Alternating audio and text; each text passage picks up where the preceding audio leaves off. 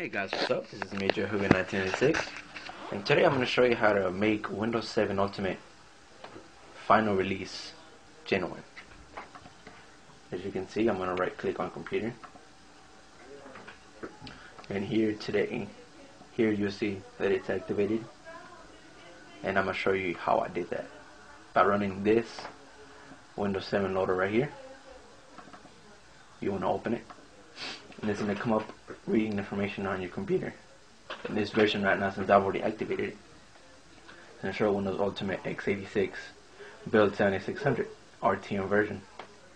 What you want to do is click install.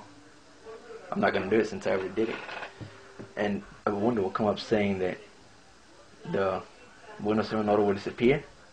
Don't worry, it's doing the work in the background.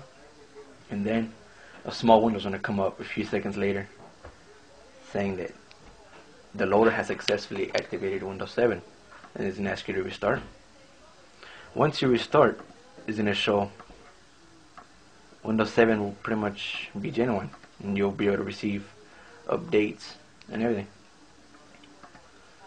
And this all depends the copy of Windows 7 that you have, whether you got it from a uTorrent website or legally, whatever.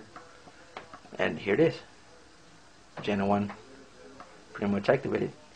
And guys, well then, see you guys later. Thanks for watching.